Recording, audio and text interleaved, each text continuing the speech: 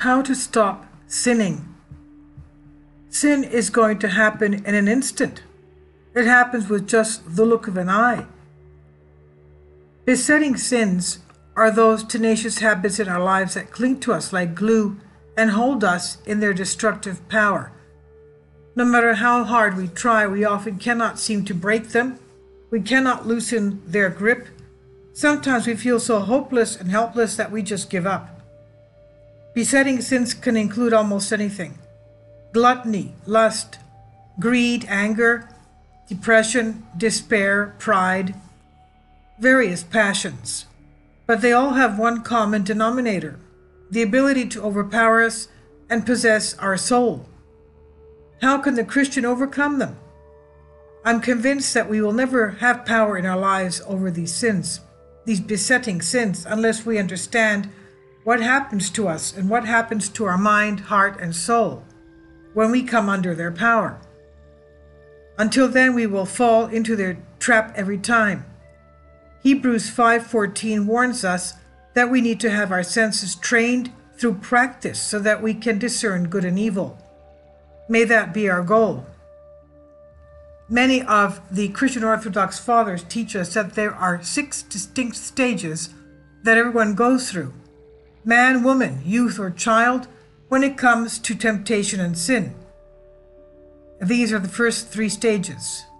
1 is provocation. The first step is provocation or temptation. Some call this suggestion. Provocation is that initial incitement to evil which attacks us all. Nobody escapes this.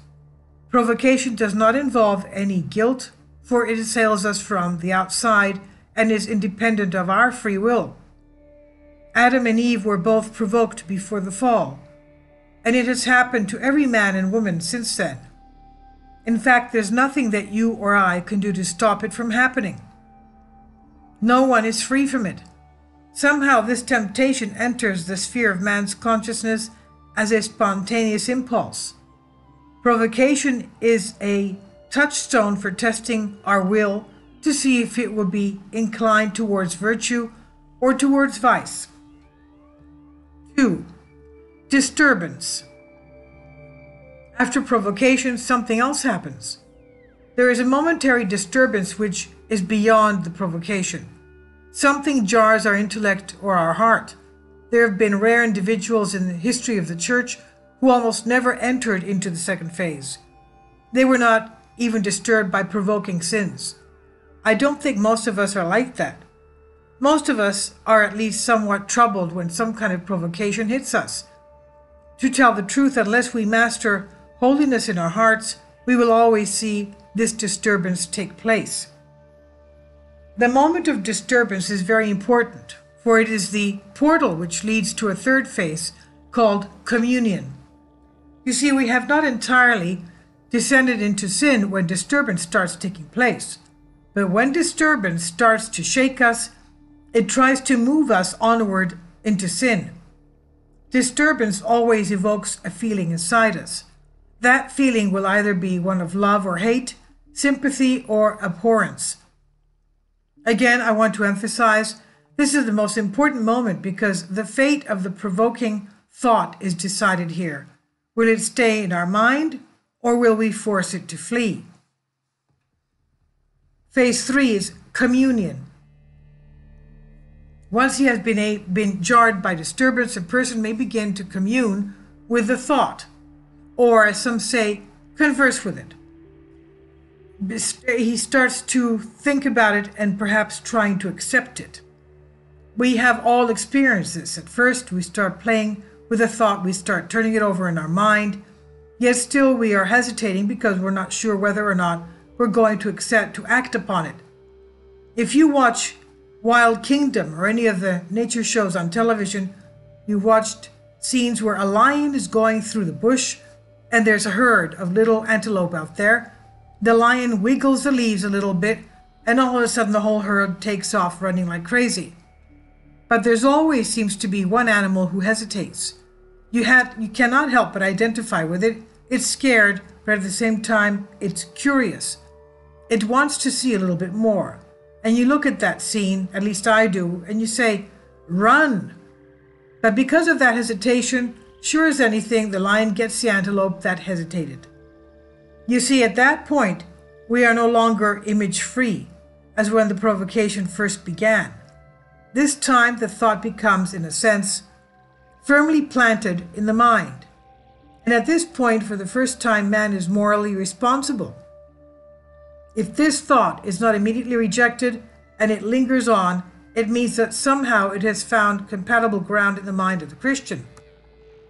Here's where something really starts to take place. Power surges into our being. There is where passion awakes. That little tiny thought sprouts and begins to grow. At first, it could just be the thought of an ice cream cone to the person who is on a diet. Pretty soon it becomes a 10-course dinner. The fantasy pervades the entire sphere of consciousness, and it begins to rid all other thoughts from the mind. Why does this happen? Because attention to the thought lingers, and because we are now beginning to delight in it. It's precisely at that moment that we need to distract our attention by the effort of our will. We're going to have to exercise some willpower because up to this point, our will has been detached in sort of a neutral way. This choice lies ahead. We can go towards the good or we can go towards the evil. At this point, we better start doing everything we know how to do in order to resist. Philippians 4 says, to think on good things, things of good report. We better stop thinking. We better start praying. Oh Lord, have mercy, I'm starting to sink. Remember Peter and the waves? All he could say was, help, save me. Well, we better start doing the same thing. The Holy Writers tells us that if the sin confronting us is particularly powerful and dangerous, and if we know that it is going to capture us again, we should counterattack by calling to mind our own death. We should imagine ourselves in the coffin, see ourselves as dead already, picture ourselves as coming before a living God, for judgment, of course. But whatever we do, we must actively and firmly resolve to rebuke the images of sin which are assailing us and not to return to them again. If we do not reject the images by an act of free will, a fourth step will begin.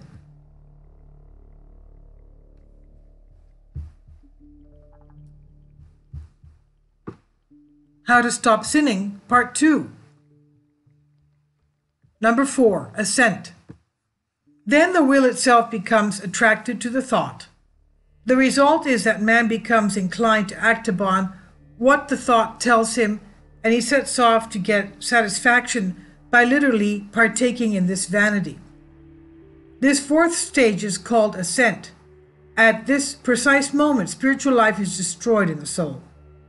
At this point, the soul surrenders to the thought and begins to strive to realize it. It's set on experiencing an even more intense delight. It is no longer satisfied with fantasy, it now wants action. If that fantasy begins to be lust in the heart, then when a man or woman has the opportunity, he or she is like a sitting duck. Sin is going to happen in an instant. It happens with just the look of an eye. Or maybe it's not lust, it could be gluttony. It could be anger. It could be anything. You see, no longer playing with the evil suggestion, the individual now resolves to act upon it. Even if circumstances prevent it from actually happening in his life, he has already sinned in his heart. And that counts as a sin. Number 5, preposition. There's a fifth process that happens in giving ourselves over to a besetting sin. It's a development of the sin as a habit, over and over again. A final struggle against evil occurs, a last raging battle between doing that which is good and that which is evil.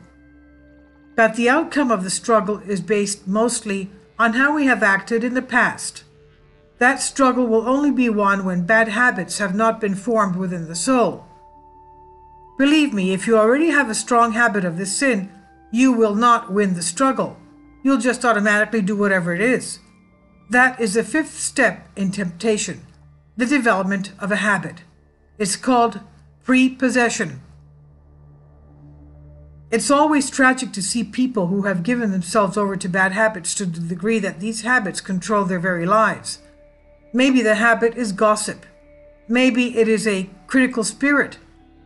Every time you talk to so-and-so, they're judging someone. Maybe the habit is depression.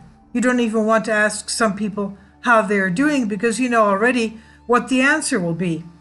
It might be right after church, right after worshiping, right after singing, but they are just some people you don't dare ask, "How's it going?" Because they will instantly revert to habitual depression. Others are slothful and lazy. Others are just plain greedy. Whenever you do anything with them, it's a one-way street. It's their way, and so on. Prepossession results from repeated acts of the same sin. Soon this sin molds our very character.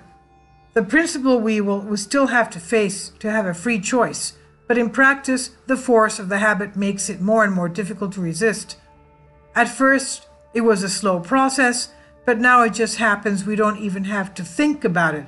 If we do not fight at this point actively, that is, if we do not declare war on this vice that always entangles us, if we don't wage war against this prepossession, against this habit, it will form itself into our very character and become part of us. As Father Hopko stated once in a talk to our church in Ben Le Monde, he said, quote, "We are constantly being either more deified, becoming more like Christ, or we are becoming more corrupt in life is not neutral." Number 6, captivity. Last of all, we enter into the 6th stage, captivity or passion. Gladly, maybe even violently, we rush to satisfy without any struggle at all the evil desires which by now are fully rooted in our heart. No longer does the will rule over simple passions. Now passions rule over the will, and we are lost. In fact, even mental sickness can come in, or total depression that can lead to suicide. Passion establishes the complete state of the soul. Lord, save me. So what do? We must, if we are sincerely striving for good, I take it, if you are reading this article, you want that which is good, for God is good, want to do and commit ourselves to do that which is good. We must use methods to form new habits of will to gain that victory in our lives. We need to understand these stages so that we can deal with our hearts and begin to make necessary changes. I don't believe that we can defeat besetting sin overnight. Oftentimes, God brings events and circumstances into our lives that will help make us aware of certain sins. But there is a difference between awareness and victory. We will have to commit ourselves to do something about our sins if there's to be a change. These are the steps to victory. So when we feel provocation assail us, what do? There are at least 4 things we can do to help. First, we must resist. We must use every effort to resist our own will inclining to sin. That is, we must crush it by an act of our will. We must cut it off. We must not become passive. We must drive provocation away by intense effort. God has given us a will, a free will, but it's up to us to exercise that will towards righteous behavior. Secondly, I believe that we must prepare for these things ahead of time by identifying what that sin is in our lives and learning to hate that sin. That is, we must confess it and bring it into the light. We must face our greatest sin and not fool ourselves. If you are slothful, face it. Say, I am. If you have a lustful heart which goes after every other man's wife, then face it. Don't kid yourself because you need to hate it. If you are a Christian, you need to hate such impulses with your whole heart. A holy writer once said, quote, "A man only truly knows he is forgiven when he hates sin with all of his heart." End quote. I like that. I really pondered on that when I first read it. We can use positional truth. We can name it and claim it and everything else. But to have real victory over besetting sin in our lives, we need to hate sin with all our heart. We need to hate it like we would hate an enemy who seeks to steal our possessions and destroy us. We can be angry against it, and it's all right. Isn't that great? If you're a person who tends to get angry, it's really nice to be told you can be angry with something. Well, here is something with which you can get angry. Hate your sins. Thirdly, we need to appeal to our Lord Jesus Christ, asking for help and for protection. We need to ask him to strengthen our damaged will, which was marred by the fall of Adam and Eve and all mankind. Jesus told the father of the demon-possessed boy in Matthew 17:17, "Bring him to me." Believe me, there are times when priests cannot help you. There are times when a church can't help you. There are times when you will get no other help than by first running to Christ and throwing yourself on him. The scripture says, quote, "Without him you can do nothing," end quote. David says, quote, "Call to the Lord, make haste to deliver me, O God, make haste to help me, O Lord," end quote. And fourthly, we need to do something opposite to the suggestion of the passionate impulse. I know a person who had plenty of money, but did not want to give a nickel to the church. He did not want to give the Lord that which belonged to him.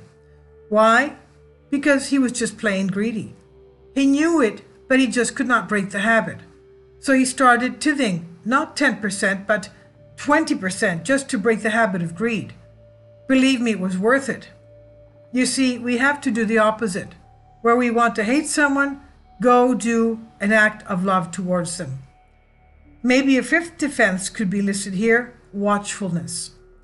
That is, having a spiritual sobriety, an alertness, a vigilance. Just think of the captain of the oil tanker Valdez up in Alaska. Apparently he just had a few beers. He just got a little drunk and missed his station. He wasn't watching. And look at the calamity that came upon our earth.